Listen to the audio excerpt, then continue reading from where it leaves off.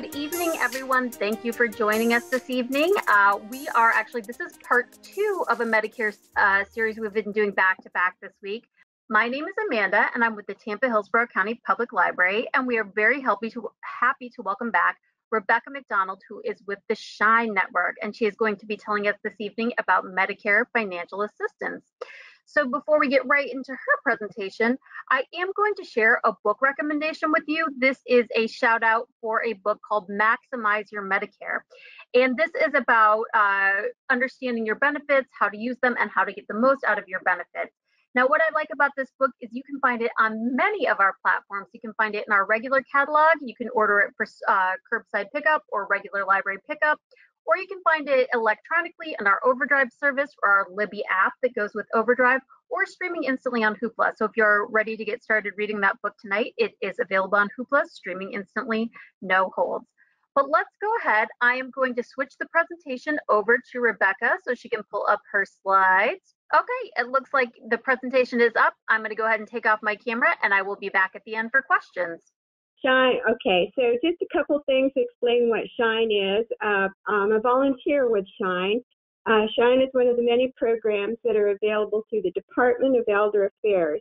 They have a lot of those resources, so all of us Floridian seniors and the disabled can live better and age well and try to stay as independent as long as possible. Our particular program, Shine, stands for Serving Health Insurance Needs of Elders, and that's why we say Shine. And what we do is we provide free and unbiased health insurance counseling.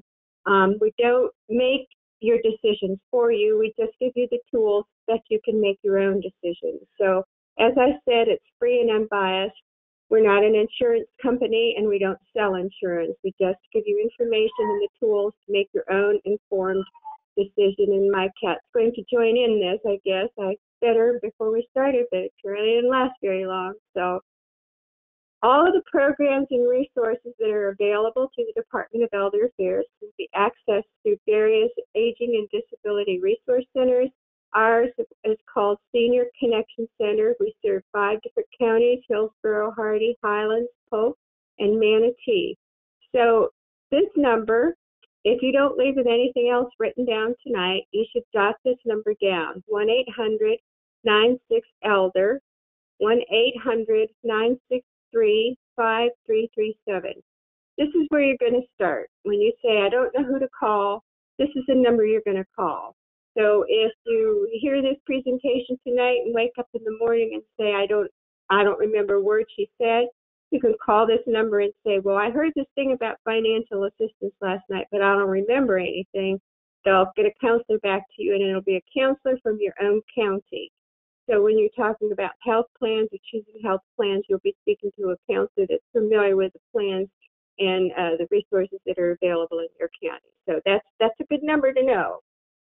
Shine, what do? We do everything that has to do with Medicare, which always only used to be original Medicare, Part A and B, but now they have Medicare Advantage plans called Part C. We help people with Medicare prescription drug coverage, Part D, Medicare supplement insurance, or Medigap. This is Extra Help for Prescription Drugs, is one of the 2 financial assistance programs I'm going to talk about tonight. We can help with applications and give you information about that. We also will address Medicare fraud and abuse, which with all the COVID and everything else, people are out there trying to get your money for free COVID stuff, and there is no such thing. So don't answer your phone. Don't hang up when they call. The other financial assistance program is called the Medicare Savings Program. So that is what I'll get that into a little more detail later on in this presentation. We have counselors who can talk to you about long-term care planning, and it does take a while to get into those programs. So if you see that down the road, I'd advise you to get started now. Of course, Medicare complaints and appeals. If Medicare denies a charge or something and you feel it's legitimate, you can call the Shine number, the Elder, 1-800-96-ELDER, and a Shine counsel will get back to you and we'll help you with the appeal process. So those are all the things that we can help and address with you. So this is one of the handouts, and you probably will be referring to back. So hopefully you have the capability to print this out. What this is is it gives the limits. It gives the asset and resources limits for these two financial assistance programs. I don't think they did the back of the paper, which tells you what you need as far as, like, things to have handy with you, like your assets and your checking account and your savings account. But when we screen screen clients, we'll say, do you make more or less than $1,012? We don't ask them specifically, but we see. So if they're in the ballpark for either program, they tell us our motto is, when in doubt, fill it out. So we'll screen you, and we actually, our Senior Connection Center is lucky because we have counselors there that help people with the application. So we get you connected to one of our people that can help with the application, and they get their information over the phone and help you fill out the application and get it sent in. So we're very lucky in our Senior Connection Center in our area to be able to do that. So like I say, this is what we use, and so that we can say, oh, I think this person qualifies for maybe the third level of extra help or the fourth level of assistance with the Medicare savings program. So this is this is a very well-worn piece of paper by the time we get through our time helping with people. The Medicare Savings Program, MSP, it is goes through the Department of Children and Families. So sometimes it's referred to as limited Medicaid. So a lot of time when we're talking to people and they say, I have Medicaid, we have to kind of keep asking them questions about, do you pay your Part A and Part B premiums? And they say no. So we know that they have this Medicare Savings Program. It's funded by state and federal finances. And of course, eligibility is based on income and resources. And the level of assistance that you will receive is based on what that income and resources are, what they are. The applications go through Department of Children and Families. Now we don't we don't make a determination whether you're eligible or not. We just help you plug in the numbers and help you get the applications in. So, but for a lot of people that didn't even know these programs were there, to get some help with the application, it's quite helpful too. So if you qualify for Medicare Savings Program, you will get your Medicare Part at the highest level of assistance, which means it's the people with the lowest income. The highest level of assistance will get their Part A premium if they have one paid, and their Part B premium paid, which in 2021 is going to be $148.50. So it is going up a little bit. And the deductibles and the Medicare Part B co-insurances, 20% that's not covered by Part B, and any co-payments. So lowest income people get those benefits from the highest level of the Medicare Savings Program, and that can really be a lot. If you're not having that $148 taken out of your check and you don't have to pay a deductible. So, and then as the different levels, like the least of the assistance based on income and assets, would possibly just pay the Part B premium and not the deductibles and co-insurance, which still can be a big help because that Part B premium is a big chunk of money every month for people. So that way they can maybe put that money towards groceries. So this program with the monthly premiums goes through Department of Children and Families, and sometimes can be referred to as limited Medicaid. And I think they do get a gold Medicaid card. It's not full Medicaid. It's just limited Medicaid because it's helping you with your Part A, possibly, and Part B premium. All income is included in the application. That would be pensions and annuities, any alimony you get, income and wages, and any contributions. If you have a child living at home and they contribute X number of dollars to your monthly income, monthly house upkeep, whatnot, that is considered income. Oops. There you go. So anything that's considered income, rental property, anything like that, and that all goes under income. Resources, bank accounts and cash on hand, stocks, bonds, mutual funds, and IRAs, additional real estate, and the cash value of a life insurance policy over $2,500.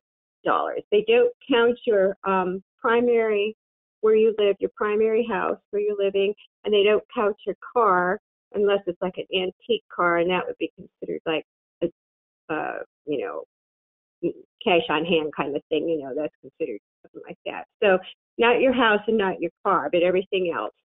It sounds like a lot of things, you know, that they consider, but people with lower incomes, you know, they just don't have any of those things. They don't even have to think about it, so they don't have to worry about it. So when the person would call you to ask you about the application, you want to have on hand, you know, all of your checking accounts, your bank account numbers, any of your mutual funds, your life insurances. Just have all of that financial information in front of you, because they do need to record that and send it off to Department of Children's and Family Services. So it sounds complicated, but it's really not. They see how much money you have, they see how many resources you have, and if you don't have much, then you probably will qualify for the Medicare Savings Program and get a break on your Part B, Part A premium. The other financial assistance program is called Extra Help. It's called Low Income Subsidy, but we usually refer to it as Extra Help. This is administered through the Social Security. So Medicare Savings Program is through DCF, Medicaid. Extra Help goes through Social Security, and it only provides assistance with prescription drug costs. But if you're taking brand medications, that could be quite helpful. So again, eligibility is based on income and resources, going back to that one handout that we had. Income and resources, there's like 4 different levels of assistance. What it does is it'll give you minimal drug costs in the coverage gap, and you have really low co-pays on your medications. So again, if you have brand medications, some of the new insulin things and some of the respiratory inhalers and stuff, they're really expensive. And if people can qualify for Extra Help, then that's huge, because a lot of these new medications they're coming out with that really help disease entity and help save lives and stuff, they're so expensive that people can't afford them. So, you know, if you can qualify for Extra Help, that's a lot. Also, if you have Extra Help, if you qualify for Extra Help, you have the ability to change plans once every 3 months, once a quarter during the year. I don't know why you would, but if for some reason, you know, maybe you don't like your doctor, you want to change Medicare Advantage plans, or for whatever reason, the point is that with Extra Help, you can change, and these are the only people that are allowed to change outside of open enrollment or people that are around their initial enrollment period or have a special enrollment period. People with Extra Help can change their plan once every 3 months in a year, once in a year. So I don't know if too many take advantage of that. I mean, when you tell people that, they're not even sure what it means, but it is a perk of getting Extra Help, so I'll tell you about it. Extra Help benefits. So as I said, there's levels of Extra Help. So the lowest 2 levels of income and resources, that's the people that have the least amount of money, they can qualify for Extra Help. They don't have any drug premiums, so you're not paying any Part D premium, and there's no deductible. Even if your drug plan has a deductible, if you qualify for Extra Help, you don't have to pay the deductible. Minimal co-pays, maybe $2 to $8, no matter what. You know, that's even if you've got the brand drugs that are, you know, where the co-pays are like $400 or $500. If you qualify for one of the 2 higher levels of assistance, you'll receive a reduced or no premium, get help with your drug premium, and you have a reduced deductible and a percentage of the copay. So it does drop your copays quite a bit. So, you know, it can be helpful there. Either one of the 4 levels can be assistance, because it's helping with the premium. And then if it can get your copays down, even if you've got one drug that's sticking in the side with a really high copay, that would be a big help. It might mean the difference between groceries or buying your medicine kind of thing. So again, that refers back to that handout that we had as far as the income and resources. And remember, like I said, when in doubt, fill it out. It would be all you have to do is make a phone call to tell us, I'd like to see if I'm qualified for any financial assistance. Talk to a counselor. We screen you a little bit more. If you're in the ballpark, and one of our counselors will help you fill out the applications and get the information where it's supposed to be. And then you wait. And if you get it, it's yay. And if not, it hasn't really cost you much other than a phone call and maybe a stamp. So never hurts to ask. So I'm going to touch on Medicare fraud and abuse because we have to keep this in the spotlight, so to speak. Fraud is when a provider bills for a service that was never given, or bills for a service that has a higher reimbursement than the service provided. So with office visits, there's a lot of different levels of service. There's like a 15-minute visit, a half-hour visit, a 45-minute visit, and then the one where your doctor runs late all day because he spends a lot of time with his patients. But that's fraud. Abuse is the payment for services that were billed by mistake but should not have been paid. So working in a doctor's office, there is abuse because people make mistakes. So I just want to encourage you to give your providers time to correct the mistake. It could be an honest mistake. It happens. There's a lot of numbers going through there. So if it happens consistently that they're getting paid and they're not returning the money to Medicare, then that will definitely fall into abuse. But the difference between the two is intent. Like abuse can be just a clerical error or just a mistake.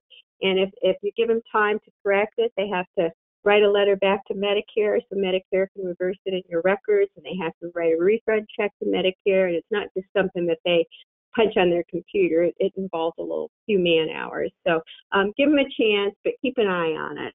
And of course, fraud, that's something that you want to keep an eye on. And the best way to do that, well, the 3 ways to work on Medicare fraud and abuse is to prevent anyone from getting your Medicare number. Okay, so it's kind of a knee-jerk reaction for us to answer a phone call when they say, well, there's been some activity on your account and we need your numbers to verify and get your account active again, or the account's been frozen, or blah, blah, blah, and all we hear is frozen. It's not, you're not be able to have it, this and that and the other thing. And so the first thing out of your mouth is all the numbers that they want. And it's just, everybody has that same reaction.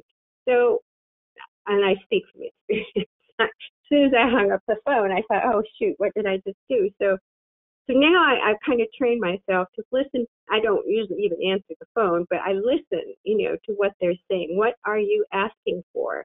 And if they want any of my personal information, I just hang up on them. They're very good. They make it sound like your bank or something like that, but you just got to stop and get past that initial panic reflex about you're going to do what with my what, and then start thinking about what are they saying, what are they asking me for, and then you can start thinking coherently. And of course, just guard your card like you do your Social Security number. This free COVID-19 test or whatever it is they're calling on the phone now. We see a new one we get notified about a new scam just about every day. There isn't anything out there like that, folks. Social Security has all of your numbers and your address. Medicare has all of your numbers and your address. And your health insurance company has all your numbers and address. They're the only ones that should know it. They don't need to ask you for it because they have it. And there isn't anybody else that needs to have that information. So check your summary notices. With Medicare, original Medicare, it's called a Medicare summary notice. And with your other plans, it's called explanation of benefits. But you get one like every 3 months, and then it just shows all the services that you had for that 3 months and how much Medicare paid the provider and what your portion is, and just kind of where you stand. So it's a good idea to look down through that list and check it. I had a client call one time. He said, I got my Medicare summaries, and he says, they paid somebody several times, and I don't even recognize the name. I don't know who these people are that Medicare paid. And he was, obviously, wow, what's going on here? So I got the information, and I just called Medicare, and I found out who the people were that they were paying, and I called the gentleman back, and turned out it was the billing company were his physical therapy, which went by a different name.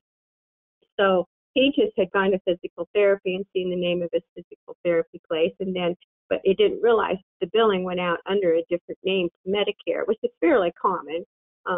Doing business as it's the entity that the business entity is what Medicare is going to pay.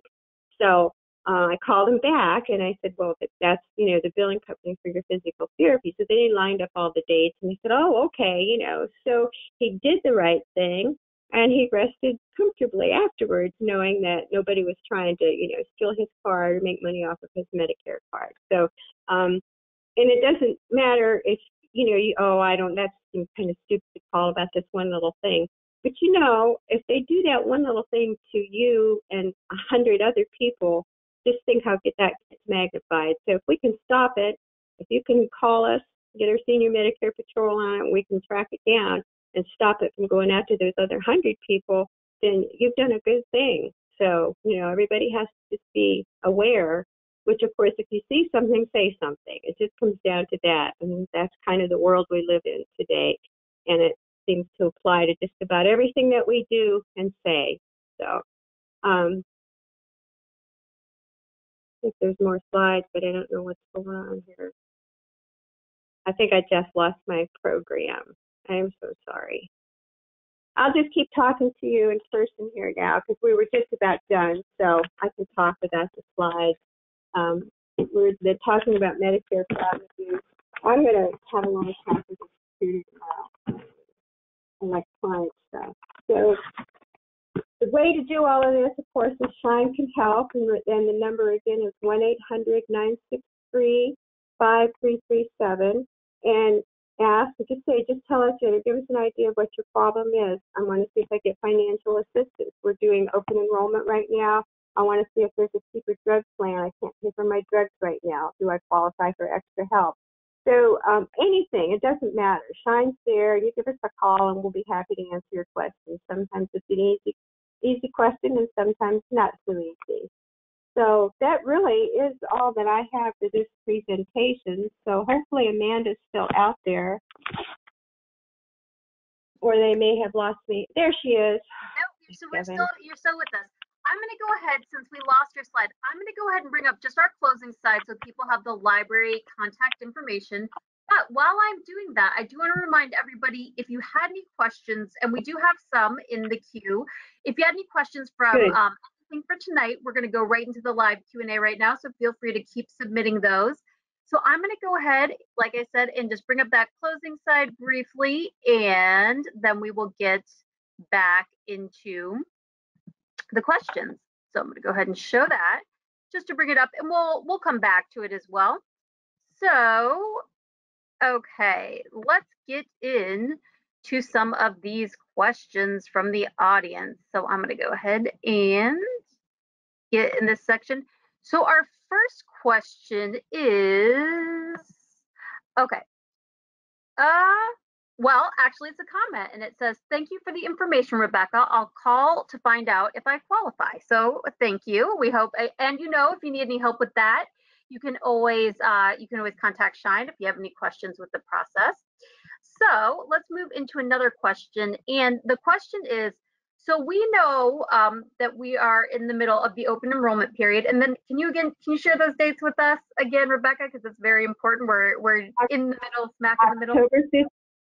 October 15th to December 7th. You have to have any decisions made by midnight December 7th, and then all the changes go into effect on January 3rd. Okay, so we know that is to qualify. And if you do want to learn more about that, again, the first part of this presentation about the open enrollment period is in the chat section, and it's on our library YouTube channel.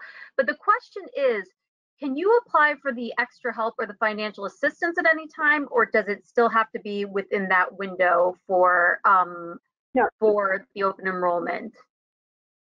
No, you can ask to, and qualify or whatever anytime. There's no time limit. So open enrollment is just for people that want to change plans they're not happy with, but people that they already have Medicare and find out they're having trouble making ends meet and stuff like that. So you can call and ask for help with assistance, and we can get the stuff filled out for you anytime. Okay, so that you can research that at any point in the process and then use that information to during the open enrollment period to make your decisions. Okay, so we also had a question about can I apply for financial assistance if my spouse is still working? Would that be based on just their income as a retiree, or would it be based on the household income? It would be based on the couple's income. Okay. So if your spouse is still working, unless if you file